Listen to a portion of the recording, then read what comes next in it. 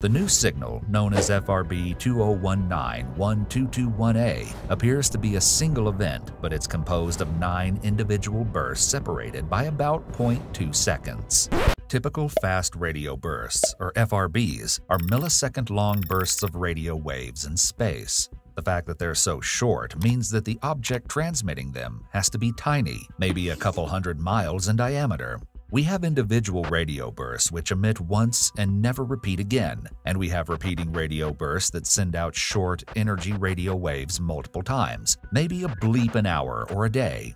The first fast radio burst was first discovered back in 2007. Since then, hundreds of similar radio burps from the cosmos have been detected, but the latest detection is a unique one because it lasts for up to 3 seconds compared to other millisecond-long bursts. That's about 1,000 times longer than the typical FRB, very similar to a heartbeat. That's the longest-lasting FRB ever detected.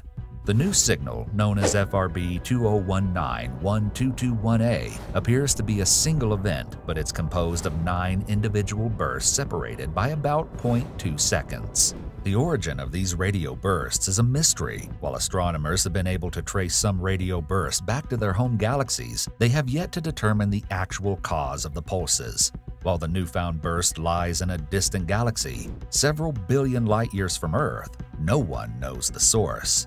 But when researchers analyzed the pattern of this signal, they found similarities with emissions from radio pulsars or magnetars in our Milky Way galaxy, both of which are types of neutron stars, extremely dense, rapidly spinning objects that form after giant stars collapse. However, there's a big difference between the newfound signal from a distant galaxy and the neutron stars in our home galaxy. The former is over 1 million times brighter than the latter.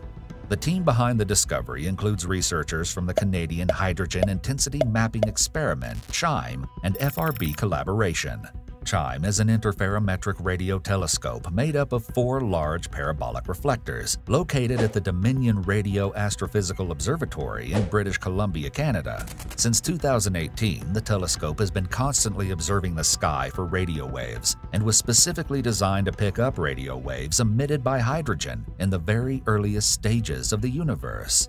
The telescope has detected hundreds of FRBs emanating from different parts of the sky. Since that event, there's been no sign of another one from the same region as FRB 2019-1221A. But if scientists want to know what's causing them, they're going to need to detect more bursts from the same source. More interesting is the fact that scientists can use these events as types of astrophysical clocks. The frequency of the bursts and how they change as the source moves away from Earth could help them measure the rate at which the whole universe is expanding.